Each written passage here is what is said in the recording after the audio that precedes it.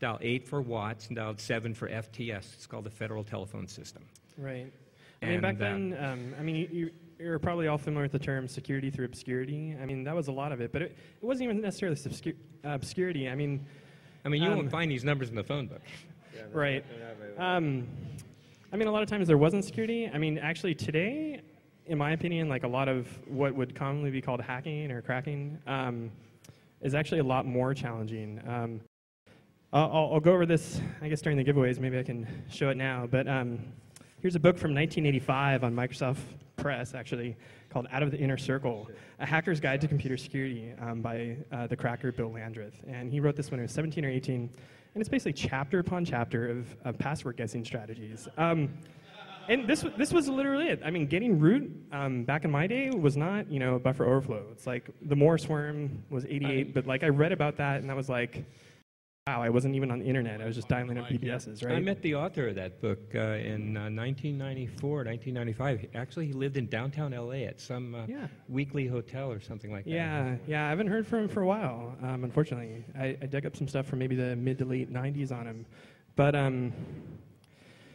mean, it wasn't necessarily challenging in the way you think of things as being challenging today. Like, I use buffer overflows to crash boards or disconnect users, but I didn't know back then that you could actually execute your own code from a buffer overflow. Like, sort of predated that in Thomas Lopedic and, Aleph One's, smashing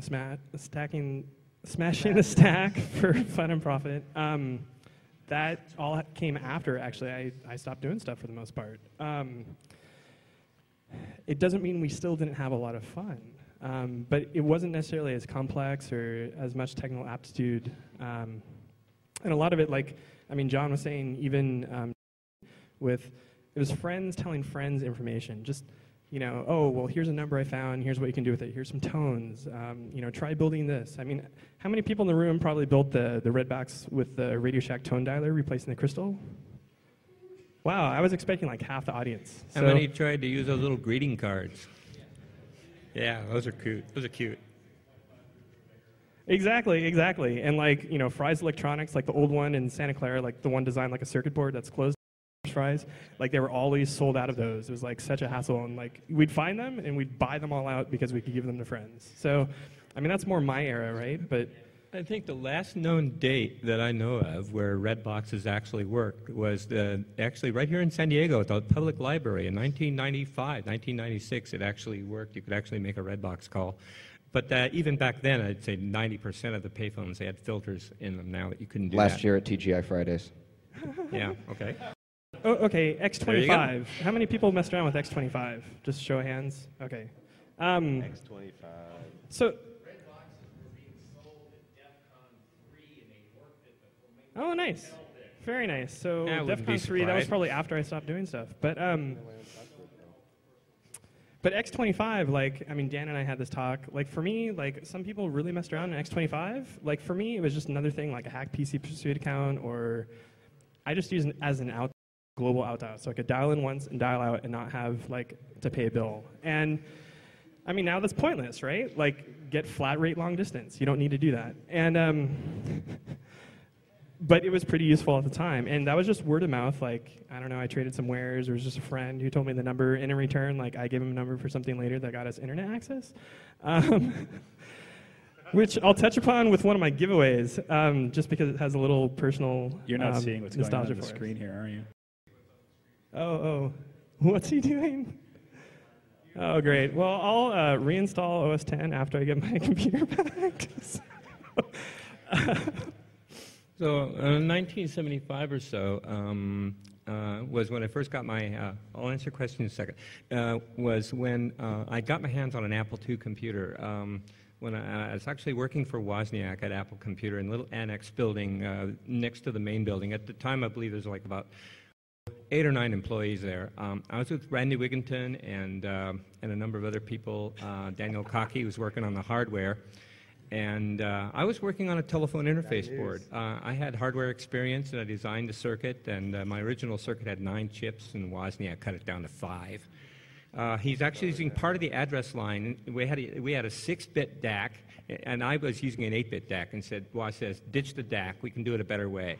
He says, why don't you use the 2 address lines, data lines. So therefore, I could then use a much cheaper 6-bit DAC, which was like 1/10 the cost of that 8-bit DAC. So I followed Woz's design and suggestion and did the circuit and got it working.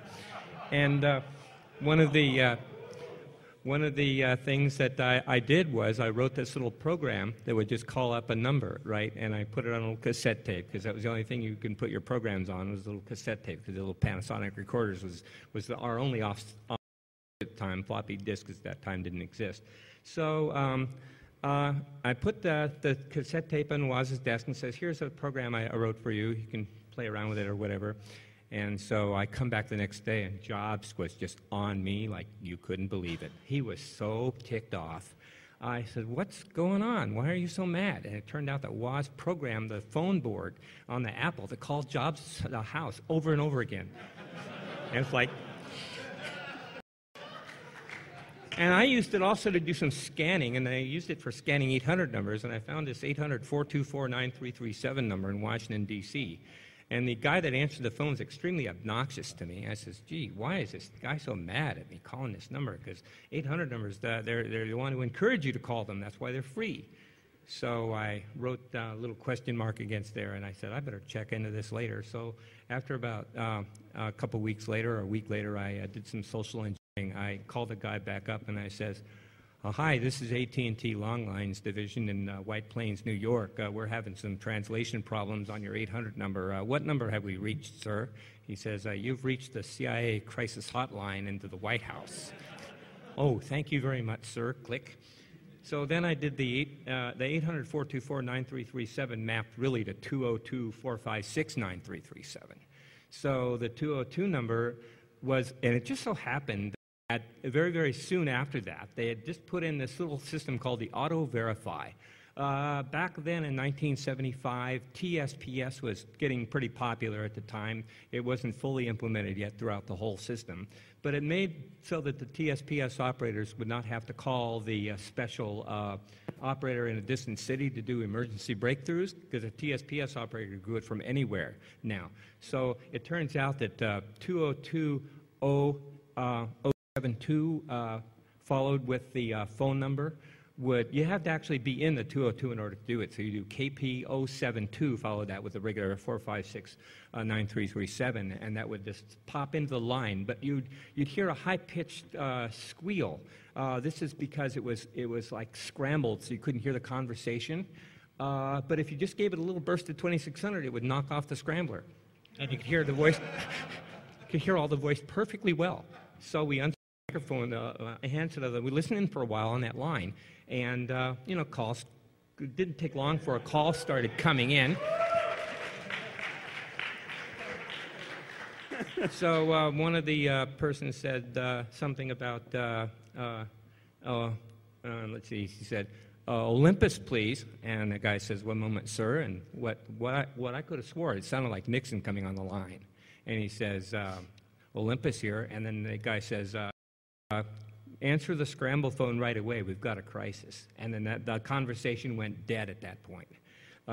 So then I said, wow, President Nixon on that special hotline. I better write this number down. So I kind of kept it for a while and didn't really do anything with it. And then I went down to some parties or something like that a couple weeks later, and some phone freaks or something like that had a really cool number, and I wanted it really badly.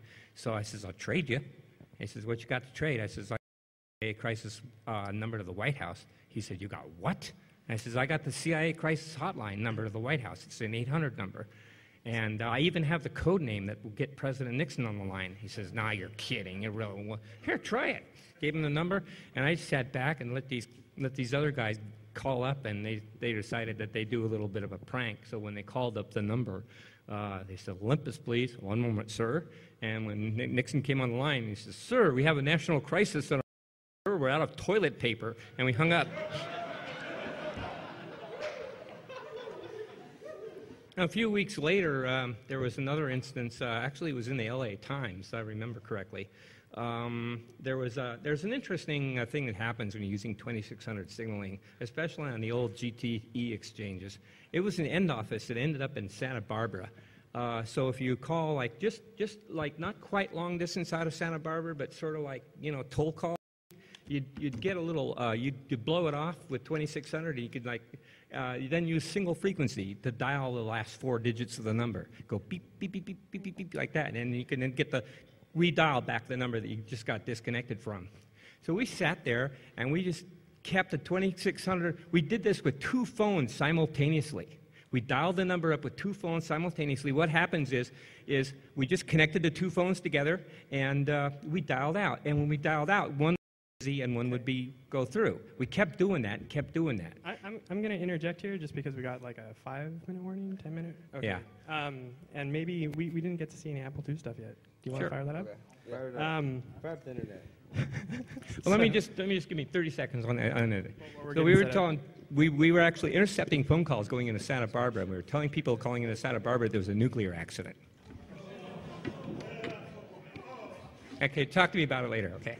So, I mean, there's lots of great old techniques that maybe don't work so much anymore. There's old techniques that still work. I mean, all the password guessing stuff in this book, unfortunately, still works on a lot of systems just because it's fucking password guessing, right? Which is really depressing. Like, haven't we evolved in 20, 30, 40 years? But no, we haven't. Exactly. Everyone's still an idiot for certain things. Good comment. Excellent comment. Other things, I mean, certain things like I did, which I hate faxes. I wish fax machines would die. Some of you probably did this trolling technique. I know I did, where you'd write some offensive message on a fax, and then you'd feed it through, and then as it came out the bottom, you'd tape it to the top, and it would just like endlessly fax this person, and like that was a good way to piss people off. So, and it would still work. It's good technique. Oh, dude, that was direct. Good times. Yeah, right. Okay, are we ready with the Apple II stuff? Woohoo!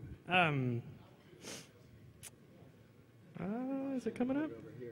Is it on the internet? Is it there? Is the screen on? I see stuff, but maybe I need to drag the window Yeah, over. I got to drag the window over here. Hang on. All right. Woo! So, actually, the coolest thing about this is that I get to control my little Apple II machine here with AppleScript, which is sitting right here. You'll notice that this is actually the worst program ever written.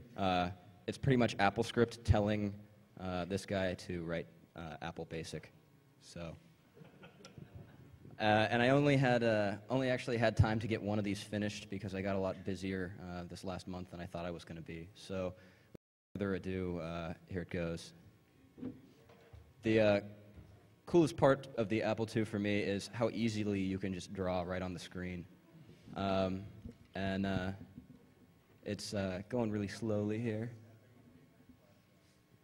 So while this is running, one thing that Damon and Dan were talking about, I mean, it's really good to do this sort of thing because it's much simpler hardware. Like, I mean, nowadays you're working at such a high level with so many abstractions, like you just don't get down low and okay, this is basic and he's doing an AppleScript, but it's like, what's the next step? It's like 6502 assembly, right? So, you start messing around with that, or, sorry, the quad laser. That was way too much time, and there's no way all of you could have dodged it at once anyway.